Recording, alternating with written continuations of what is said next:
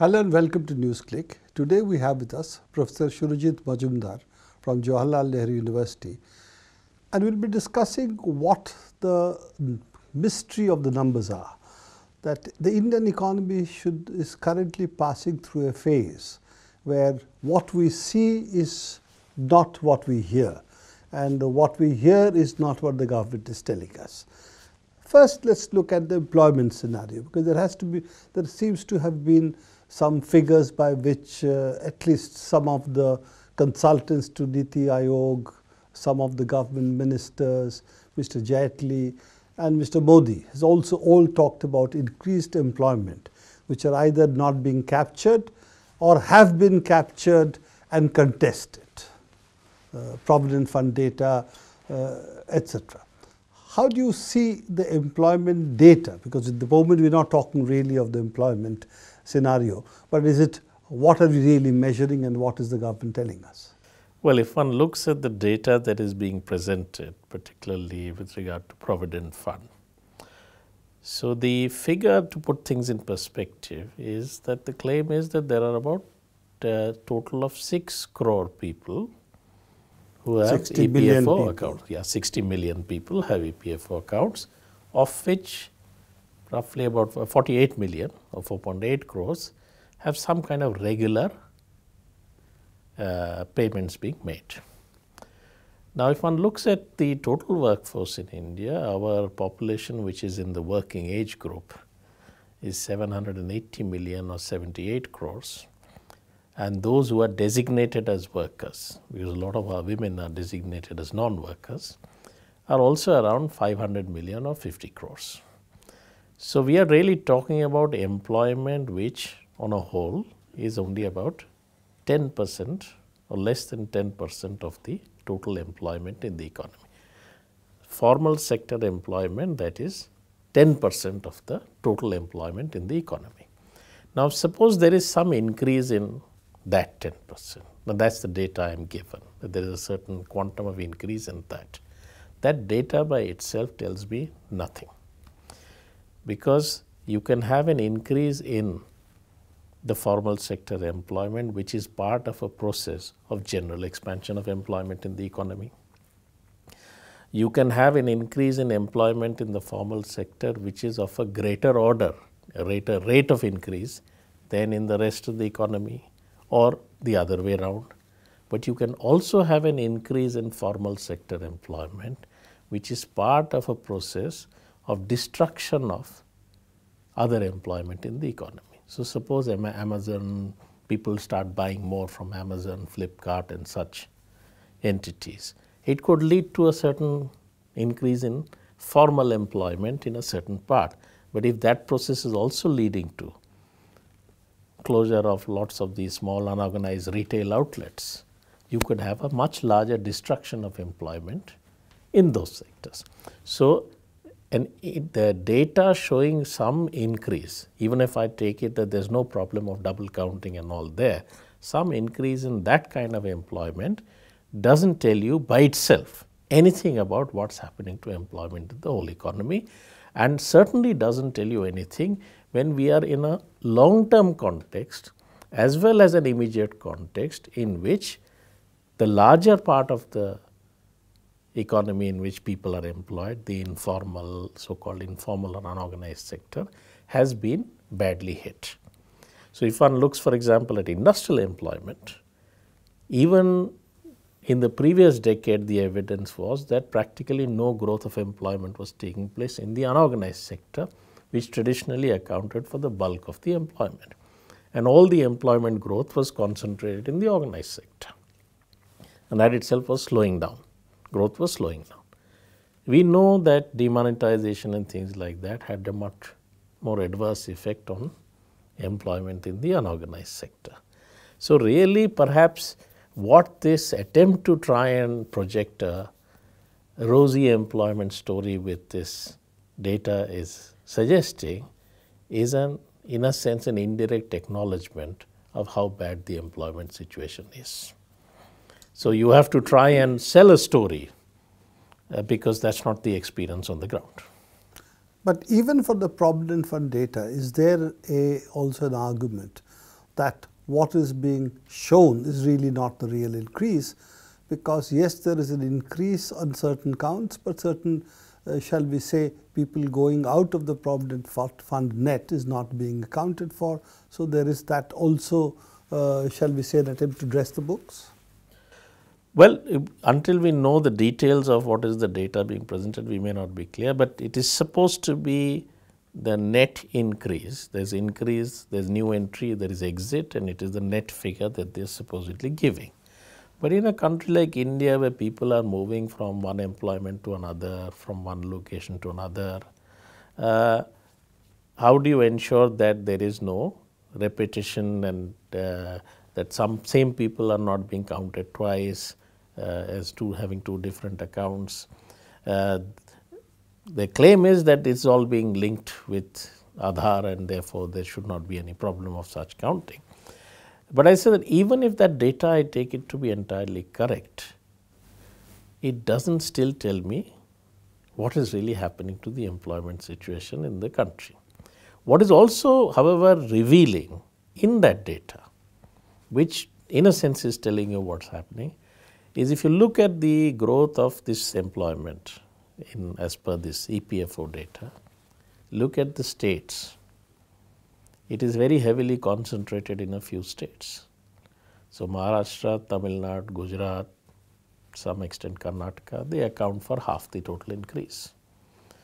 But they are less than 25% of the country's population is accounted for by these states.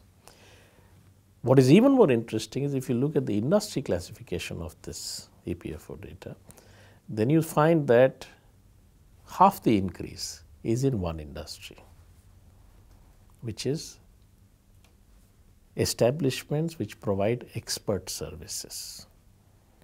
I take it to be an euphemism for outsourced of services. So essentially, whatever this increase is being shown, it is essentially that employers are not directly hiring people. They are hiring people, using people or outsourcing services, and it's the establishments which are providing those outsourced services which are registering their employees for this EPFO, because half of it is just that one sector. So it is in a sense reflecting the nature of employment growth also, that most of it is outsourced, and as outsourced, so the ultimate employers of people are protected from giving all the benefits to the employees. And there is very little scope for these employees also to have a bargain with the ultimate employers. So it's really reflecting, in a sense, if you look at the data, reflecting the process of increased, what is called increased informalization of even formal sector work. So the data is not telling you, because it is only about the formal sector, is not telling you everything about the employment story in the country, but it is telling you that a great degree of informalization, high degree of informalization of formal sector work is also happening. In a different way. Coming back to the other issues, we have also the issue of investments. Is the investments in the Indian economy growing?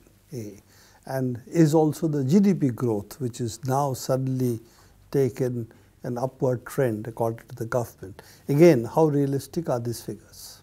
This much can definitely be said, that the credibility of the data is in serious question.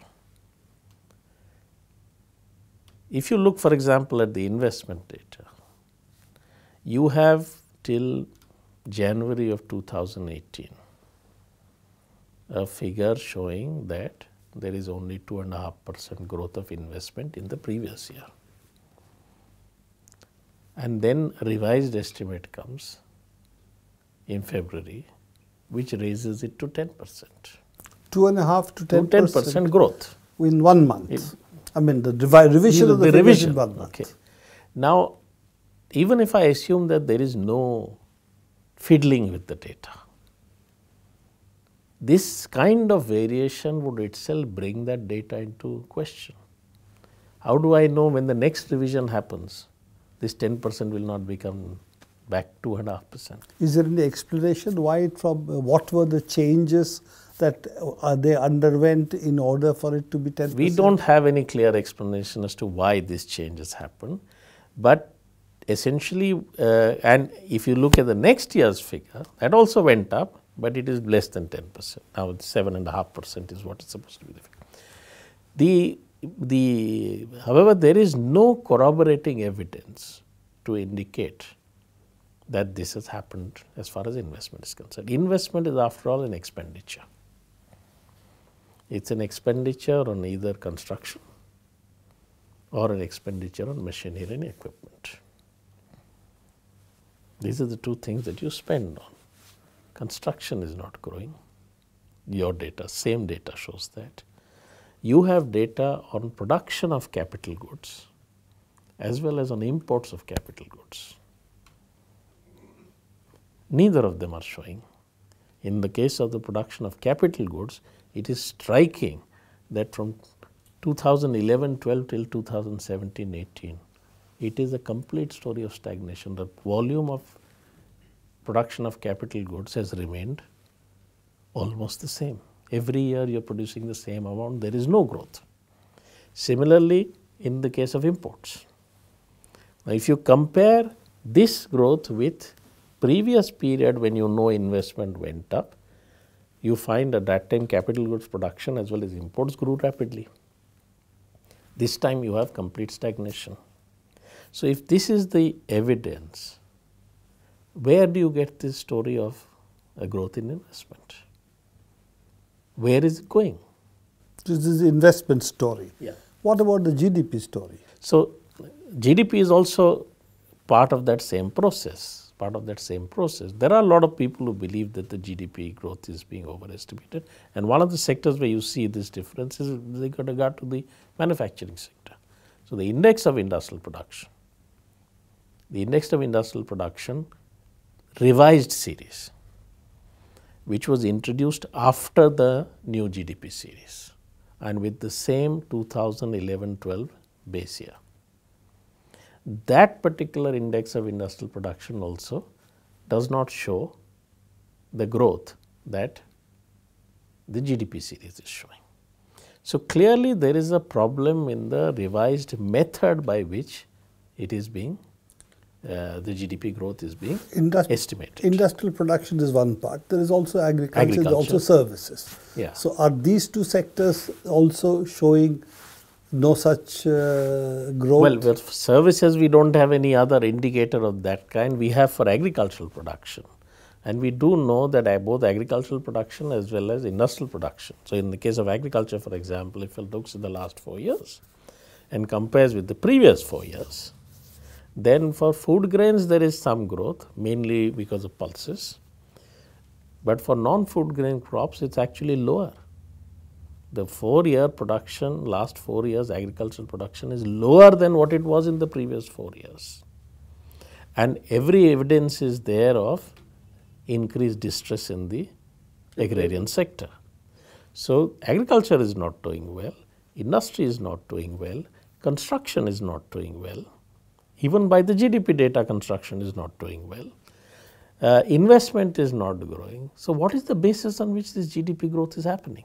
Even if it is not a pure statistical illusion, it is that certain kinds of services which cater to a very small segment of the population and which do not necessarily generate significant employment, they are growing.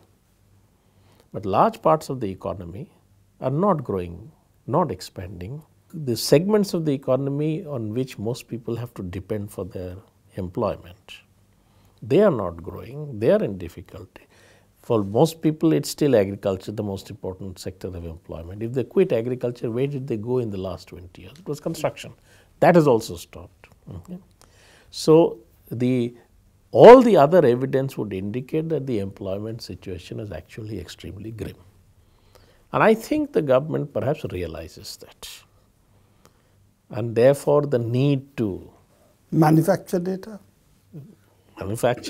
or to present data in a See, all statistics and data can be used to say very different things, exactly the opposite things. So shall we say tweak the data? Yeah.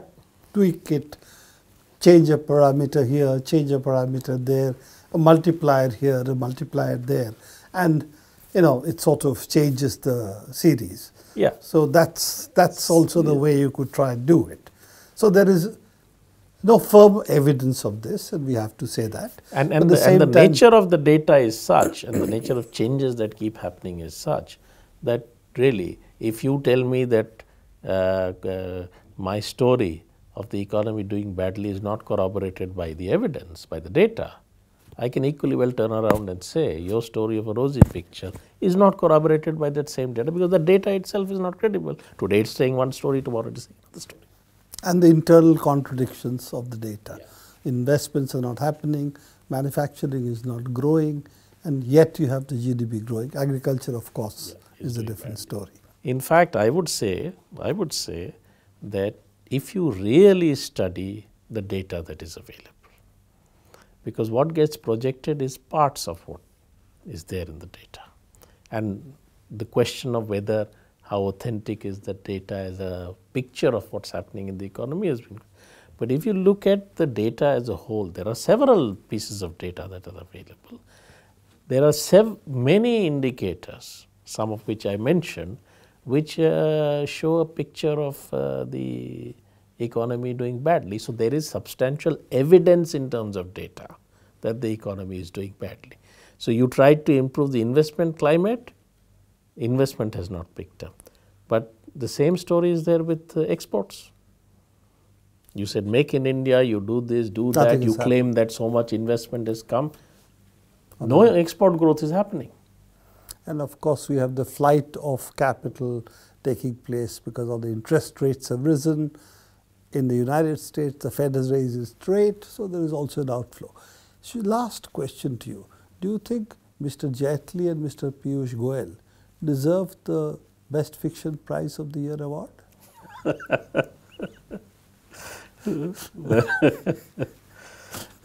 They certainly seem capable of with the data they have given us. Yeah. This is a fair claim that they could make, right? Yes, absolutely.